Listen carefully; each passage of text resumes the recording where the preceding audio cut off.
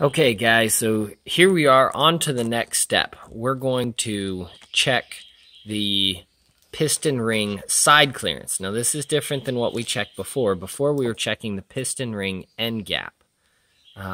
So what we want to do is, so we've got our rings here.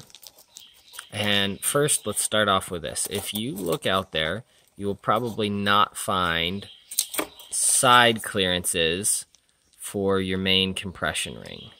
Why? Because your main compression ring is a keystone ring, which means, you see that? It's shaped like a keystone. So that guy obviously isn't going to give us a consistent reading because it tapers down there. So those guys you don't have to worry about. Let me set that guy back behind there. So let's go ahead and grab our intermediate ring. And so what we're going to do here is we're going to take the intermediate ring, and actually for the sake of doing this, I'm going to do it how it's supposed to be done. We'll be installing, this is an 03 motor, so we'll be installing the bevel down on this motor, which means the numbers will be down, not up. 12 valves and earlier 24 valves, pre-common rail. It would go like this, and you can see if I get it just right.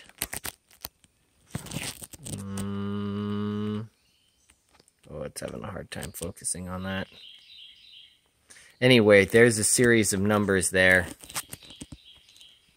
Let's see if I can... There we go. Series of numbers there. Usually the dot or the number faces up. Now, we've already gapped all of these, which you can see the marks on the end gap there and where it's been beveled. So what we're doing now is we're putting these in. We're going to check them across several points. So I'm just going to, it's hard to hold the camera and do this. And you can see that's a 4/1000. Whoops, no you can't because I was facing the wrong way. That's a 4/1000 feeler gauge. And it just starts to go in there if we're holding. And I've checked all these already. So if we stick it in there, it just barely starts to go in there. And then it gets tight. So we're less than 4/1000, which is good. The max on these guys, I think, is 4 or 6. Just a second, let me look at the book. The max on the middle ring, so now we're coming back here. Max on the middle ring is 6, and we're definitely tighter. We're about 3 on this guy. And the max on the oil control, this guy, is 5.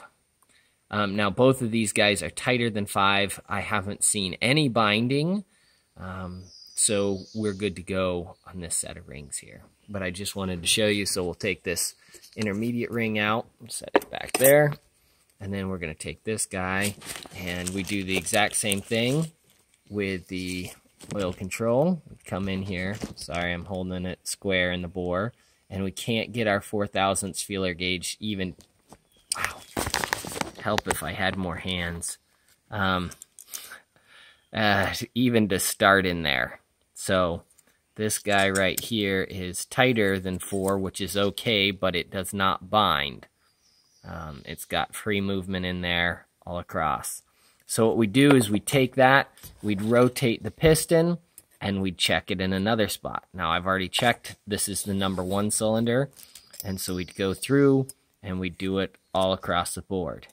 And the intermediate ring is consistent across the board, and so is the oil control. The oil control is tighter than 4/1000, and the intermediate is right at about 4/1000. Again, the specs for this is the intermediate ring is going to be less than 6. That 6 is the maximum, and the oil control is 5 or less without binding, obviously. All right, so there's that step, and then now we will catch you on the next video.